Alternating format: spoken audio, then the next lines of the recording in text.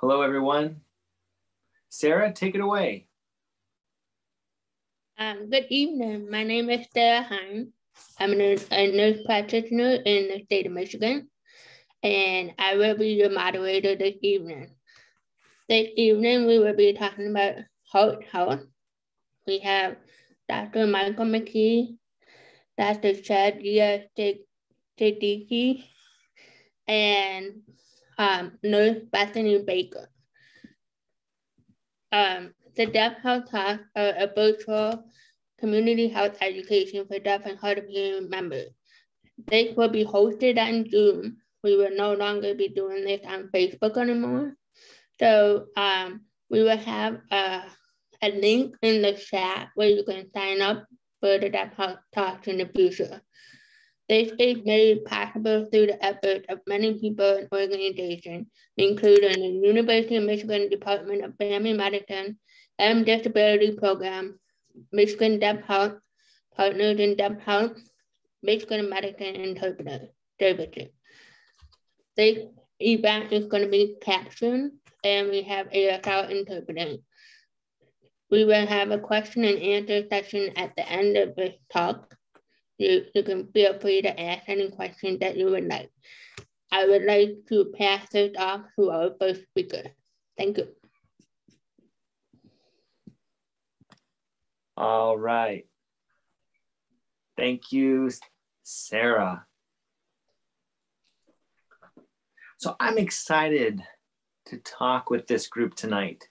We're going to talk about heart health, heart attacks, heart disease, which really impact many people. There are misunderstandings about heart disease, and it is one of the #1 killers. COVID, cancer, they still don't compete with heart disease as a #1 killer in the United States. So I want to talk about our heart, what it does, and the anatomy of the heart. Let's talk about its structure. The heart is vital. It's a pump that sustains life. So that pump, that beating, is the focal point of the circulatory system. It's actually quite small. It's about the size of your fist. It's not that big. But it's a very efficient organ, and it has a vital role for our health.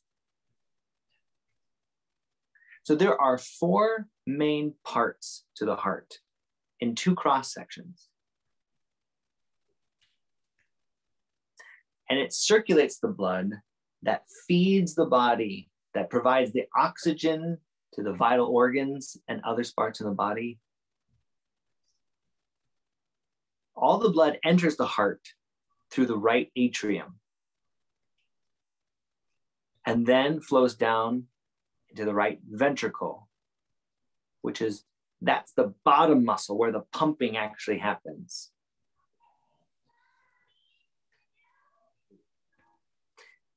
From here, it connects to the lungs.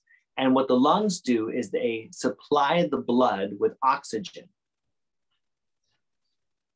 So when you breathe, oxygen gets pulled in and then gets attached to blood cells.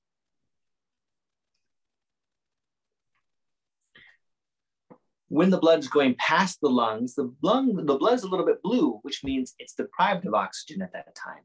And as you breathe, the lungs saturate the blood with oxygen. And then the blood gets pumped back into the heart via the left atrium. And then flows down into the left ventricle. The left ventricle is really the strongest muscle because that's the squeeze that pushes the blood out throughout the rest of the body. And it also pushes blood out that feeds the heart. Lots of people don't realize that the heart needs oxygenated blood to keep functioning. There are lots of small arteries that surround the heart muscle, and they feed the heart with oxygenated blood. that help it keep pumping. So the heart, just like any other organ, requires blood, or requires oxygen to function well. So what happens with heart disease is that those arteries are like little pipes, and blood should flow easily through those pipes as it circulates. But sometimes they get constricted. Sometimes fat can build up in there. They can become hard. Sometimes things can get clogged in those little arteries. And so and the blood flow gets restricted. And so less blood is feeding the muscle. And when not enough blood feeds the muscle over time, that heart muscle or that muscle dies. And that's what leads to a heart attack. So if you think of the heart as a pump, if the heart becomes too weak, it doesn't work well. And that is what's known as heart failure. The medical terminology is CHF, congestive heart failure. People can still live, but they might be more limited. They can't walk far distances. They can't lift heavy things. You'll notice leg swelling. Sometimes they have really labored breathing. And we'll have a story to kind of help you picture that a little bit later. And I'm also going to talk a little bit more about how to talk about this with your doctor. But now I want to hand it over to BB Baker.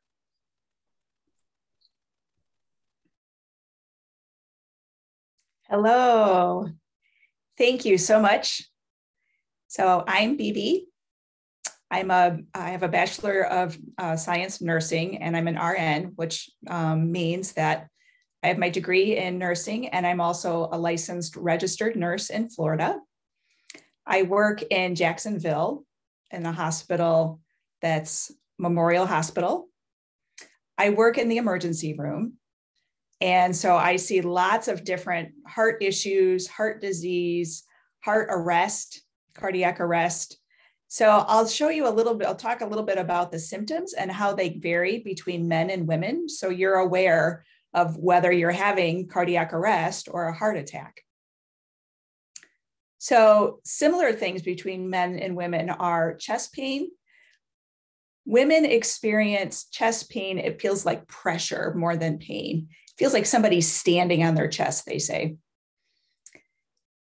Dizziness is something, especially when they stand up, or sometimes even when they're sitting.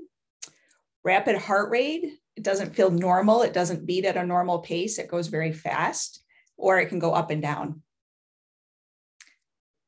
So short of breath is another shortness of breath, back, neck, jaw, and arm pain, usually in the left arm because the heart is closer to the left arm. Specifically for men, symptoms are left arm pain, usually, cold sweat, stomach aches, digestive issues. Women specific symptoms are a feeling of fatigue, sleep schedule being really thrown off, back pain, usually between the shoulder blades, right down the middle. That's where people feel like there's a dull pain. It's not a sharp pain. Sometimes people feel nausea and feel they would vomit. Women report that as well. Women would say that they don't feel well, which can cause anxiety.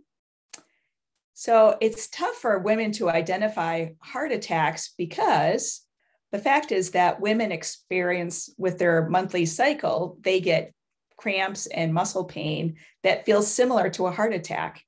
So they experience that every month. And so it's easy to overlook and just kind of try to get through it. While men feel like the tightness in the chest makes them go and talk to the doctor or maybe go to the ER faster. So interesting, right? So those are some of the different symptoms that you would see with having a heart attack. So sometimes it can be misunderstood and people will think it's a panic attack. So I'll tell you how you can tell the difference. A heart attack usually has pain in the chest that goes down into the back or into the left arm. A panic attack just stays in the chest area. It feels really tight just in that one area. So sometimes people go to the ER with a panic attack. And so if you're having any chest pain at all, it doesn't matter. You should go because you never know what's happening. It's always good to get it checked out. So panic attacks tend to go away in a few minutes, maybe even an hour, whereas a heart attack can go on, the symptoms go on for a long time. Heart attacks are caused sometimes by physical activity, exertion, stress. Panic attacks can happen at rest, even when you're not doing anything. They can come on kind of unexpectedly. Well, heart attacks can happen with a couple of things. Maybe if you're not eating right, you're not exercising right or enough, you could have genetic reasons. And with panic attacks, it can happen anytime. So those are some of the differences to be aware of in the difference between a heart attack and a panic attack. Now I'm going to turn it over to Dr. Siddiqi. Thank you. Thank you. Hi, I'm Shazia Siddiqi, and I'm here to talk about a little bit of my personal experience about my father and a heart attack that he had. So I work at the University of Rochester Medical Center. I'm a scientist and I've been doing research. And this experience was when I was maybe 9 and happened in 1988. My father had just turned 43 years old, and we had gone with my family to some friend's house to have dinner. And after we got back home, a couple hours afterwards, my father said he was feeling sick. He was feeling nauseous. He vomited. And so we thought, well, maybe it was just indigestion. And then a couple of hours later, he was still not feeling well. So we went to the hospital. And the doctors kind of looked him over and said, yes, we think it's probably indigestion. And they just gave him some Maalox to try and relieve those symptoms. But my father said it still didn't feel right and he still wasn't feeling okay. So they took him in and they did an EKG and found out that he had actually had a very severe heart attack. And he didn't realize, but they didn't realize the severity of it. So fortunately, my father kind of pushed them. And so like Bibi said, sometimes the symptoms can vary. And my father didn't feel the chest pain that sometimes is a symptom. He just felt some discomfort kind of in this area, but he felt nauseous and he was throwing up. And he thought maybe he had food poisoning. But then as it went along and it kept going on, they figured out what it was. And so he went on and he went through cardiac rehab. And he got better with medications and some exercise. And he did have what's called a balloon angioplasty. So they go in and they use a balloon to try and go through the block. So there's some part of the heart that was damaged, which meant it didn't get enough blood flow at that time because of the block. So it was a left ventricle that was damaged a little bit. So they tried to go in with the balloon to open that block up so that the flow of the blood would be better. So once that opened up, at the time, they didn't have what's called a stent, which is what they would use now. So what they would do is go in and put the stent in and that would stay. But at the time, they would just go in and inflate the balloon to open it up and then pull that back out. So he went to the cardiac rehab clinic for a year, got better, was taking blood pressure medication, and he seemed to be getting better and better. And nobody really knew exactly what was going on with the heart attack, but probably because he had high blood pressure, could have been a high salt diet. My family is from Pakistan, and people from Southeast Asia tend to have higher risks for heart attack in general. But my family, my dad was the first one to have a heart attack, and then his brother also had one. 20 years after his heart attack, he managed everything very well and he was doing very well. And so he was considered in heart failure because he had a little bit of damage to the heart from the heart attack. So he walked every day for an hour. He made a huge change in his diet. The whole family changed our diets. We followed more of a high vegetable diet, low fat, low salt, low sugar. We had less processed food and less fried food. And this was in the 1980s, 1990s. And there was a man called Dean Ornish, and it was a diet that he had written. And so we followed that.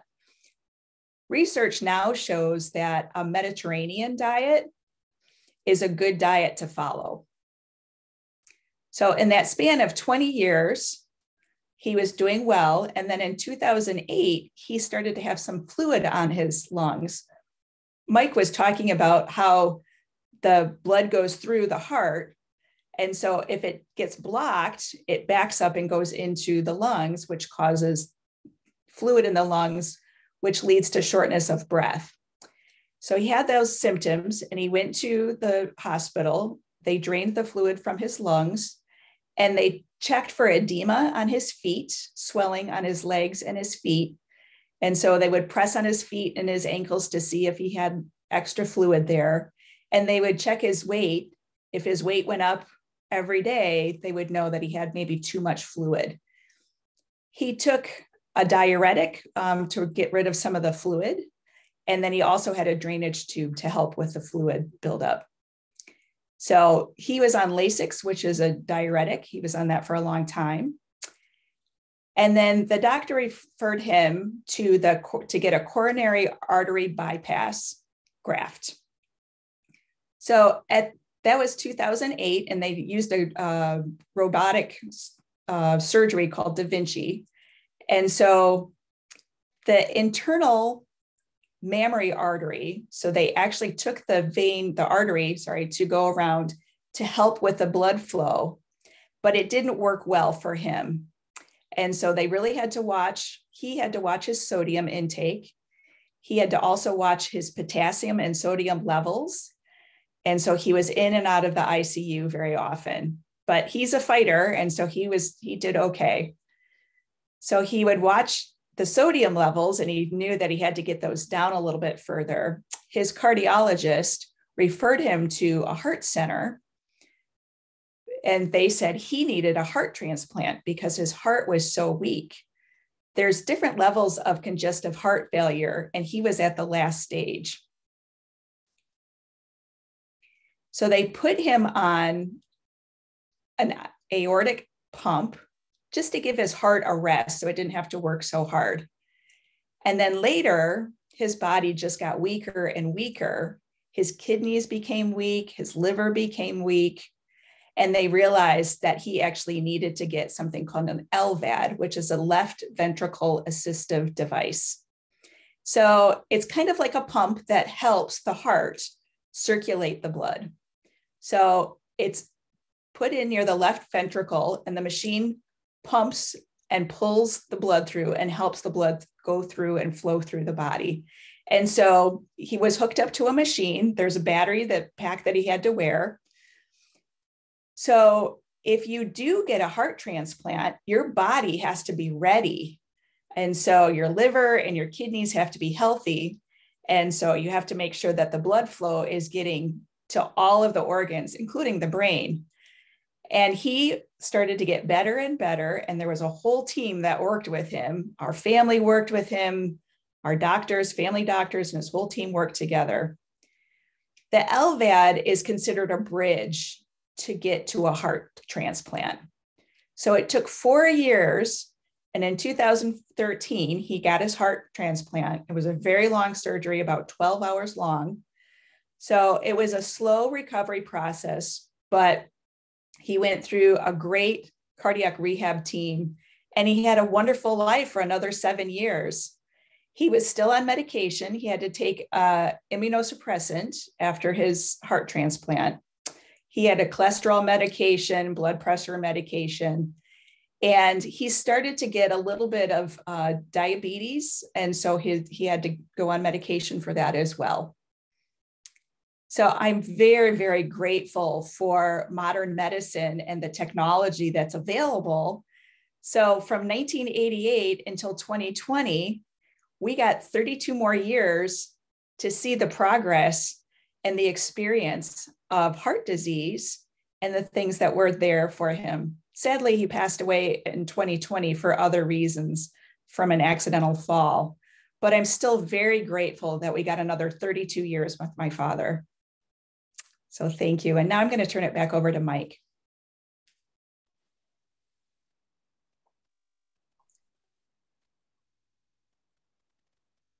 Wow, thank you for sharing your story, Dr. Siddiqi. You know, sometimes people think, I'm in my 40s, I don't have to worry about any of this stuff. But it's important to realize that there are many different risk factors. One is age. As you get older, your risk goes up. She may have heard about that. But also, as she mentioned, a Dornish diet is also helpful. There's also vegetarian and vegan. And that's shown to be beneficial in improving one's risk. So if you eat junk food, you frequent fast food restaurants, a lot of processed foods, which tend to be bought from the store ready to eat, it's not really a healthy diet. So I want to encourage you all to think about your diet. What kinds of food are you eating? Where can you add more whole foods? Where can you start making foods from scratch? Eating more fruits and vegetables? How can you add more grains to your diet and not have so many processed, ready-made microwave meals? Blood pressure is another risk factor. High blood pressure definitely impacts the heart and can lead to heart disease as well. So it's important to regularly get your blood pressure checked and monitor that. Some people have no idea. They've never had it checked before, but you know, even a store often has those blood pressure machines. And I know that BB is going to demonstrate with a home blood pressure machine this evening. So if you don't know your blood pressure, ask your doctor and make sure to bring that up. Or go to your local store and use the blood pressure machine and take note of what that number is. If your numbers are higher than 140/90, with the 140 being the top number and 90 being the bottom number, that's considered high blood pressure. Now, it can be affected by nerves and by overexertion. Those things can cause your blood pressure number to go up. But if you notice that your numbers are consistently high, consistently 140/90, that's something to go talk with your doctor about to see how they can help you manage that. If it's 138/88, you're thinking, well, that's not 140/90, I'll be okay. It's still not that great. The goal is 120/80 or less. So if you're in the 130s, kind of in the middle of that, that's medium high, moderately high blood pressure. Over 140 is high blood pressure. And so we would call that pre-hypertension. And that's really when the warning signs start to arise. You're not ready for medications necessarily, but you can start making changes to your diet, start to eat less foods that are really salty. Also, if you notice you're gaining weight, that's another risk for heart disease. So it's important to try to get back to a thinner body shape. and eating healthier foods will help you get you there. Exercise is also beneficial because remember, the heart is a muscle. It's circulating the blood through your system. So you need exercise that keeps the heart healthy and lean. You don't want the heart to become thicker and weaker. Simple things like walking, maybe lifting some light weights, biking, different activities are beneficial in that regard. You don't even need to exercise every day, but walking in the store, walking to work, all of those physical activities are beneficial. Other factors can be drug use, smoking, heavy alcohol use. Those are all risk factors that increase your risk for heart disease. So if you're smoking, quit smoking. If you're using drugs, stop. If you have heavy alcohol use, either reduce how much you drink or stop altogether. Dr. Siddiqi also explained that diabetes can be a factor, which we'll get to later. But pre-diabetic and diabetic people also have a higher risk of getting heart disease because that affects your weight. Often people who are diabetic have the same risk factors because of what leads to diabetes. So those same factors that put you at a higher risk for diabetes put you at a higher risk for heart disease. Many people think that it's a generational thing as the number one reason for heart disease, but that's not the case. It's really more our daily habits and behaviors. Are we sedentary? Is our diet poor? Sometimes we can have a strong genetic factor, like Dr. Siddiqi mentioned, her father and their family having a higher predisposition for it. If someone in your family had a heart attack at a young age, that's something to bring up and have a discussion about with your doctor. So parents, siblings, it's important to get with your family to collect your family history so you can bring that up with your doctor. And maybe your doctor will do some testing, draw some blood. You know, if you're noticing that you are having less energy and more fatigue than usual, if you don't know about your family history, you might wait longer than you should before bringing this up and getting it addressed with your doctor. So it's important to ask those questions with your family and learn about your family history.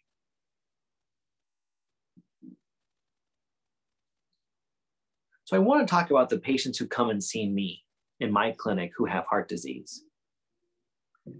The goal is to make sure, my goal is to make sure that their blood pressure is stabilized, which usually means a blood pressure controlling medication. 1, 2, 3, even 4 different medications can be necessary to make sure that blood pressure is adequately controlled, because you don't want to make your heart work harder than it has to. Also, Dr. Siddiqi mentioned that her father was taking a cholesterol medication. There's a class of medications called statins.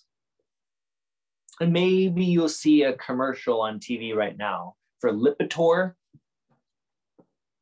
Lipitor can really be beneficial in managing blood pressure and reducing a person's risk for heart disease. It also is a good medication for controlling heart disease. They used to give cholesterol medications like just to bring down cholesterol, which is important, yes, but doctors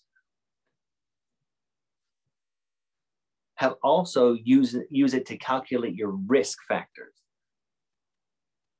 If you haven't developed any issues, heart disease, you haven't had a heart attack yet, but your cholesterol maybe is slightly up, a doctor might recommend putting you on a medication early because it's a calculated move based on your gender, your age, potential high blood pressure. whether or not you have diabetes, if you're on other medications. They'll take lab results, and by calculating with all of those factors and numbers, they'll be able to predict your risk of developing heart disease over the next 10 years. So it's important to have that conversation. And if that predictive factor puts you in a risk group, they might recommend starting that medication. So if your risk over the next 10 years is 10% or higher, right, you have a 10% chance, right? 1 in 10 people will develop heart disease. At that threshold, they'll usually make the call to put you on a cholesterol medication. And that medication also helps to reduce, let me go back. Do you remember I was talking about how the blood vessels can become constricted? And those pipes can get clogged. That medication can help reduce kind of what's happening in the blood vessels and thin it back out again so the blood can move through them better.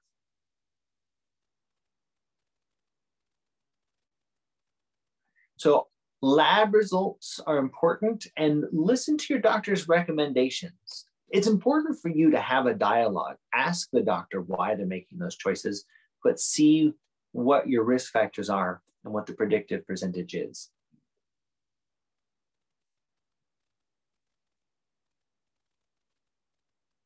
Now, you may have heard that people have been told to stop taking aspirin. And that might be confusing because aspirin used to be a very beneficial medication that people were prescribed. You know, but we have fewer people who smoke now, and we've got other medications that can manage heart disease better. So the benefits that people were receiving from aspirin aren't as strong anymore. What people didn't realize is that aspirin also increases the risk of bleeding. So if you were to hit your head by accident, you could have increased bleeding, or in bowel movements, you could notice blood in your stool. And so aspirin was causing a higher bleeding factor.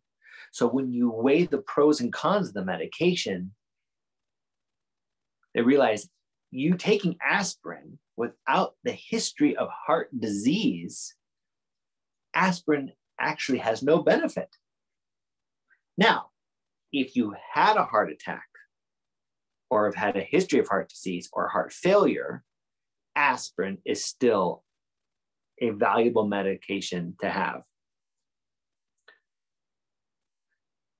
So it's important to share with your doctor not only the medications that they're prescribing, but anything that you get over the counter, such as aspirin, any vitamin supplements. All of those things are important to share with your doctor and have on the list of medications and supplements that you're taking. So blood pressure medication, again, is very important. Taking your blood pressure medication helps reduce your blood pressure on average by 5 points. So if you were averaging 140, it would bring it down to 135. While that seems like a small decrease, just 5 points, your risk of developing heart disease goes down 10%, which is substantial. So doctors tend to start with cholesterol medication and then blood pressure medication. And there are many types of those that they can prescribe. So while doctors can prescribe medications, the number one way to manage and prevent heart disease is actually things that you can do. Eat more healthy, do exercise, develop behaviors or stop other behaviors that put you at higher risk, like drug use, smoking, and heavy alcohol use. Do these things to protect your heart. Because as Dr. Siddiqi mentioned, when you get to a heart transplant, it's a very intense process. You don't want to get there. Think of it as you only have one heart and you need to take good care of it. All right, I'm going to hand it back over to BB. Great. Thank you, Dr. McKee. So I want to add a few more things before I go on with my other things I want to talk about. So with diabetes, problems tend to show up in the feet, which means you have some vascular issues. And that goes back to relating to your heart. So if you have problems with your diabetes and then your feet, it'll affect your heart later. So everything has kind of a effect. So how are hearts tested to make sure that things are okay and nothing's wrong? So when people come into the emergency room with chest pain, or they have a history of heart disease, or they've had a heart transplant, or they have high levels of anxiety, they have drug use, any of those reasons, what we tend to do is what's called an EKG, which is an electrocardiogram, which is shortened to EKG. And that's where they put the stickers and what's called leads on your body for about 10 seconds. And that's the paper that you see printed out, which shows your heart rhythm. So it can identify any issues, and then we can make a treatment from there. The other thing that we do is a heart stress test. It doesn't mean that we make you stressed out. It means that we make your body move so that we want to see how your heart works. And so that stress test can vary. It depends on the hospital and it depends on the patient. But most of the time, it's done on a treadmill, and the person is walking on the treadmill with all of the monitors on to see how the heart is functioning while they're exercising. Make sure their blood pressure is okay and there's no other problems. People who can't walk on a treadmill or are older have something called a non-stress test, but it does the same thing to the heart, and that does the heart. The goal is the same, and it makes the heart work hard, and it wants to see if the heart can handle that or not. So there's a cardiac monitor. And so again, that's something that's put on, and then there's a TV screen that is connected to the leads, and it's at the nursing station, and I can go back and see what was happening. If you're sleeping and you were having heart issues, why is that? Or if you're talking and if you're resting, but it still shows up that the heart was working hard, it can help us figure out what to do and how to treat you better. So another thing I would like to have you keep in mind, even if you forget everything else, which I hope you don't, but be honest with your doctor, be honest with your nurse. We're not here to judge you. We're not here to make you feel bad. I want to help you. I want to make sure that you're healthy and you're safe. So be honest with us, because there are things, if you don't tell us, can actually cause problems with your health. So for example, there's a medication that's called adenosine,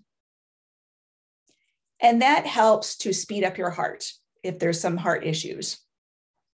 So, but if you use cocaine and I were to give you that medication, it would actually make your heart stop. And you don't want that, right?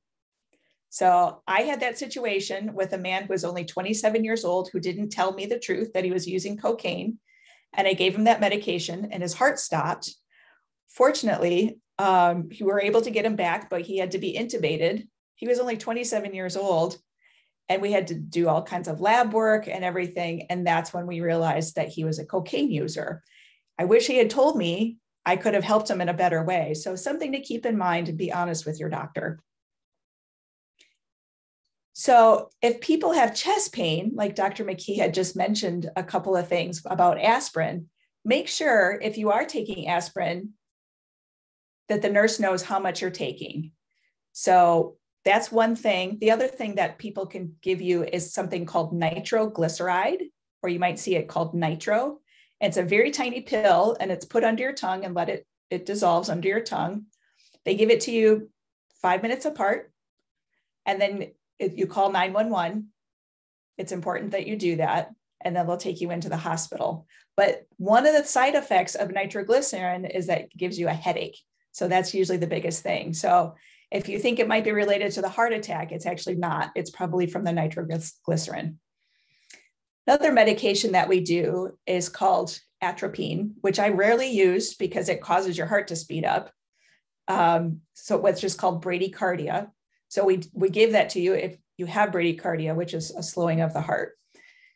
So if your heart is stopped or if it's in crisis, you get EpiPen. People use it for allergic reactions, but they'll do the same thing to help to dilate the arteries. And so it's called a vasodilator, which means it actually opens up the blood vessels. And so the blood can circulate better. And so it works quickly, kind of wakes your heart up if your heart stops. So that's given if the shocks don't work, then they'll give you epi in order to wake up your heart. So Levofad is it's the brand name, but it's called a non-epinephrine. But we usually call it Levo. So that's a vasoconstrictor, which actually will close down the arteries a little bit. So it'll make the blood stay in that area so that it doesn't have to go through your whole system and take so long. So it'll bring everything back up, which means your blood pressure will go up. And so the nurse has to look and see what your blood pressure is and make sure that your heart is functioning right and make sure your blood pressure is okay. So the next thing is kind of interesting. People know that men and women have different symptoms, but what about different races? So people talk about online things, but it's not always true. So it's always good to stand back and take a look at things. So I'm a white woman, but I'll explain a little bit. Another person might be able to explain a little bit better. People who are Black or of different race can have heart issues more than people from Caucasian background, but it's not because of genetics or culture. It's because of access to healthcare. So doctors who are supportive, doctors who educate them on how to take care of their health and their heart usually tends to be much less compared to people with people who are Caucasian. So insurance statistics show that there's a lot of disparity. So sometimes statistics are not accurate. It can be more due to social differences rather than genetic differences. So that's something to keep in mind. So now I want to talk about blood pressure and why that's important. So that's a measure of how your heart is working, how your heart is pumping and constricting, like what Dr. McKee was just talking about. So I'm going to show you a demonstration to see what it looks like. So if you have blood pressure on either side and it's 30 points different on either the systolic, which is the one on the top, or diastolic, which is the number on the bottom. So if there's 30 points or more different between the two blood pressures on either arm, there means there's something wrong and it could be a clot and they'll send you to the ER. So if it's close, that's fine. But if they're very far off one from the other, then there's something wrong. So I'm going to show you what it looks like. So this is my blood pressure machine. This is a digital machine. I do have a manual one, but it's not very deaf friendly. So I use this one. So you have to be sitting and relaxed. If you're up and moving around or chatting or on the computer, on your phone, it'll mess up your number. So you want to be calm and relaxed, and then you'll get a good blood pressure reading. So what you do, so some cuffs have an arrow so you know where to put it, but some don't. So you have to follow this line for this lead.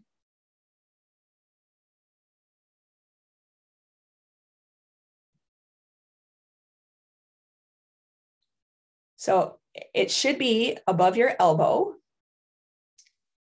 You should pull your shirt up. So it's best if it's done directly on the skin. So, and then you can see if you have two fingers there that you can fit under the cuff, that works. So your blood pressure doesn't read too high. And then I just push the button to turn it on. Sorry, I have to look at this. Okay, so now I just sit and relax.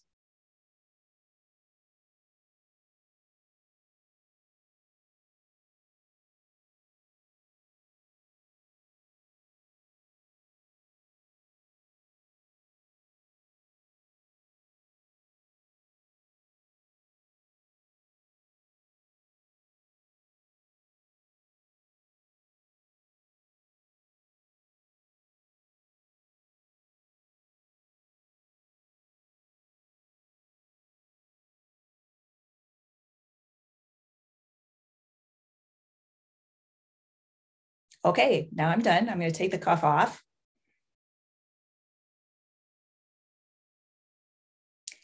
So I'm a little bit nervous, so my blood pressure is a little bit high. So here it is. So the top is 138, which is it's close to 130, so it's a little bit high, or 140, so it's a little bit high. The 772 on the bottom is good. This number 105 is my heart rate because I'm a little bit nervous, which is fine. So in a perfect world, a perfect blood pressure would be 120/80. That's considered perfect, but we don't live in a perfect world, right? So 120/80 is rare. If it's a little bit above, that's okay. It's important to just talk with your doctor, follow up, make sure you have appointments so they can keep track of it. So if you're noticing that something doesn't feel right when you have the cuff on, don't just stand up. Wait for 5 minutes and then try it on the other arm again. So the fact is, if your blood pressure is on your leg, it will be higher than it is on your arm. So we avoid taking it on the leg. So I had a patient before who was in a motorcycle accident and it had casts on both arms. So I couldn't do a blood pressure there. So I put it on his leg and blood pressure was really high for him. So, and his mom was so worried because it was so high. And I said, nope, I had to explain to her, that's actually normal because it was taken on the leg. So it's just something to keep in mind.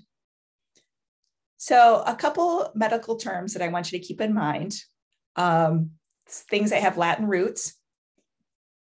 So tachy means fast. So tachycardia means your heart is beating really quickly. Brady means slow. So bradycardia means a slow heartbeat. So I want to tell you about a little bit of an experience. So we had a person arrive with cardiac arrest whose face was very purple. What would that mean? So his heart did stop, but where would his clot be? Above the heart. And that's what would cause the face to be purple. So the survival rate is very low for somebody who has a clot above the heart. Unfortunately, that man passed away. If you have blue hands, it's called cytotisis, and the hands or the fingers become blue, it means your clot is actually below the heart level. There's a higher survival rate with people who have those clots. We can bring you back, but somebody who has a clot above the heart means that the brain is getting less oxygen. And unfortunately, that leads to some problems. So how do you avoid heart disease or cardiac arrest? So like Dr. McKee mentioned, exercise, eat better, avoid salt. Cardio exercise like running or walking, walk your dog, that's fine. Chase your kids around, that's fine. 30 minutes every day, and then you'll be good. You don't have to be an athlete in order to keep your heart in good shape. It's just important to be moving and exercise regularly, and then you'll be fine and you'll keep your heart healthy. So before I close out, I want to give you a couple of interesting terms that I want to tell you.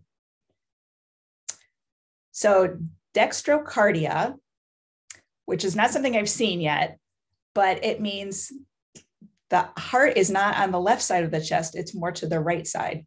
It's considered a birth defect, but it's interesting. I haven't seen it, So all of the organs are shifted into the opposite side of the body, which is interesting.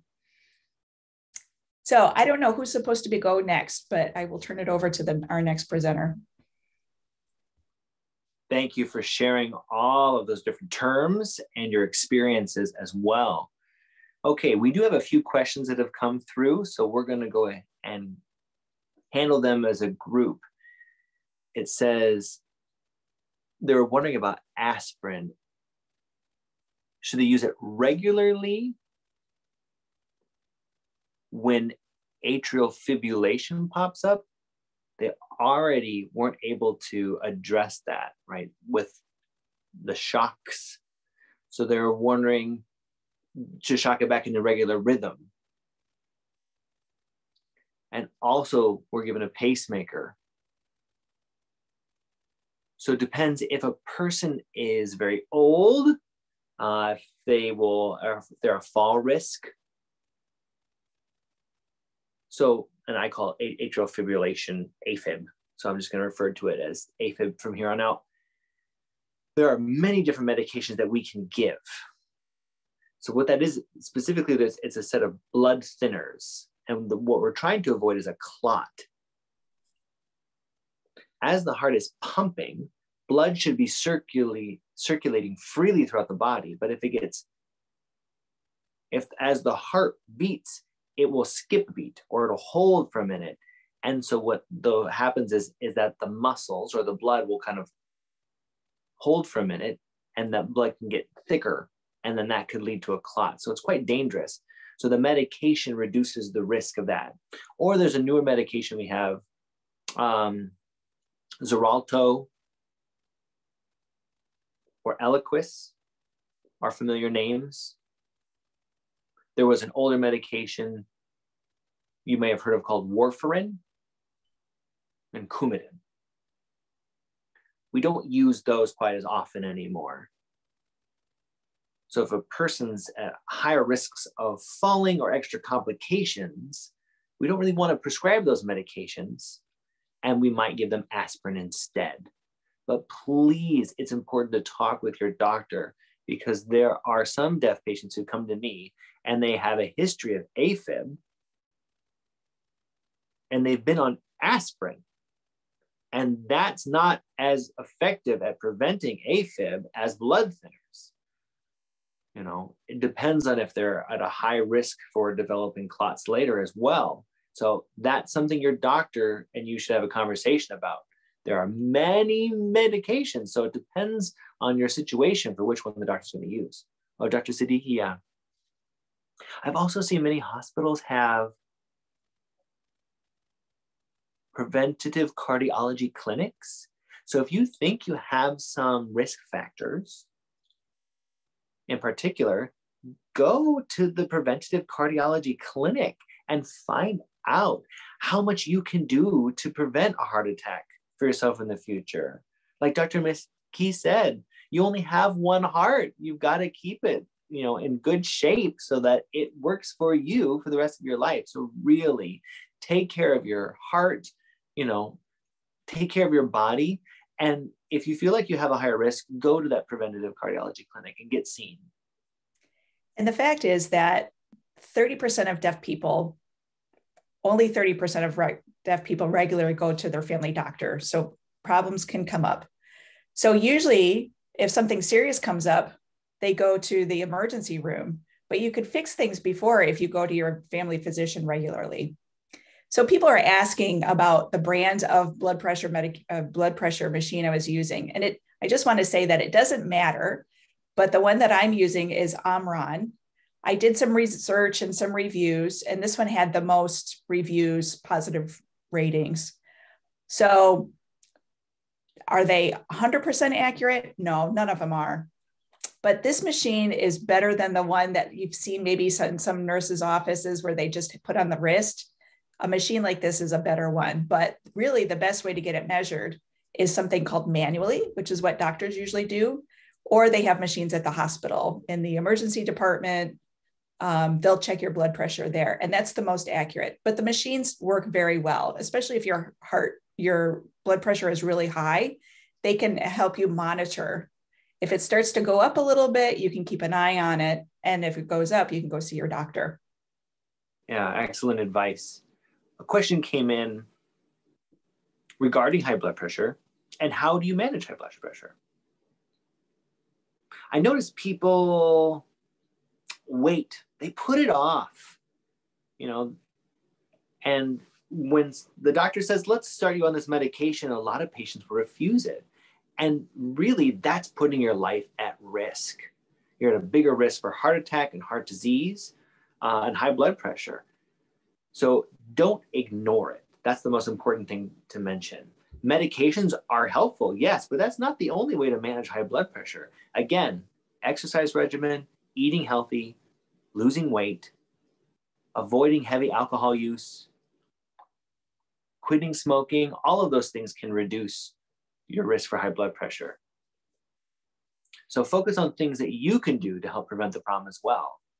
But delaying treatment for high blood pressure is not good. It's important to follow your doctor's recommendations. So again, get to a healthy weight,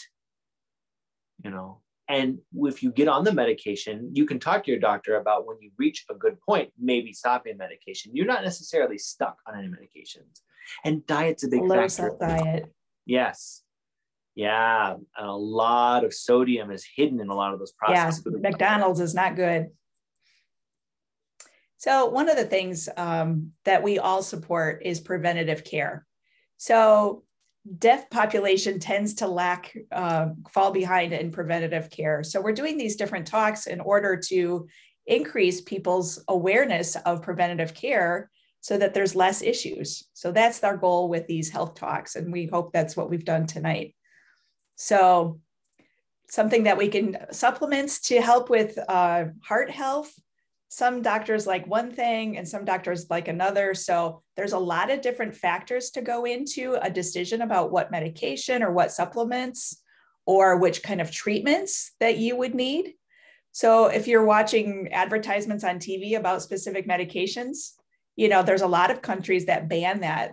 US is one of the few places that allows those kind of advertisements, but it's kind of hard to know, but have good, healthy foods, fruits and vegetables and smoothies and walk with your dog and exercise and low sodium and all of those things are so much better than sitting down and doing Netflix and chill. So you have to have a balance and make sure that you keep things active. And some people think that supplements will realize is that they don't interact well with each other. So it's important to tell your doctors which supplements you're taking because that can affect medications that they prescribe to. So it's really important to have that interaction known. And some supplements can actually build up and cause vascular issues. So you could have, can cause more problems than it helps. So also be careful where they come from. Things that come from China could be issues. Some from the US can be okay. So do some research and talk with your doctor as opposed to believing everything you see on Google. I want to wrap this up with an important topic. There was a study done in Chicago where they surveyed deaf people, and unfortunately, many deaf people were unaware of symptoms of a heart attack. And that's a really scary thing. And again, like I mentioned, a lot of people in the deaf community delay care. They didn't call 911 when they started to feel it. Which led to further complications and eventually death. So it's really good to learn this now and share this information with your friends. I mean, this program is going to get recorded.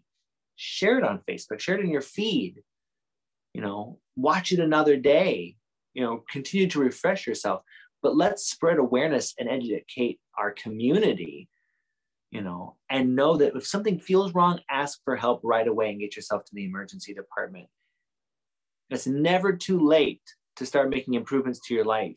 It's never too late to start working on preventative measures. Let's not get to the point where we have to fix it. Exercise, eat healthy. These are so beneficial. Protect your heart, protect your kidneys, your brain. I mean, really, it protects your whole system. It really benefits you.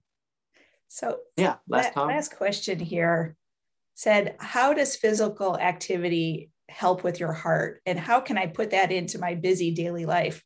And I get it. I'm busy too. I'm a nurse. I teach workshops.